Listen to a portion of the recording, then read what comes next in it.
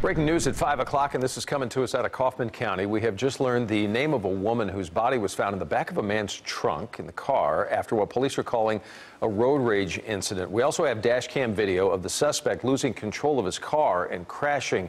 But before we show it to you, we want to call your attention to the center of the screen as you start to watch here. This is where a driver is weaving in and out of traffic. He almost immediately loses control and is going to crash into the median here.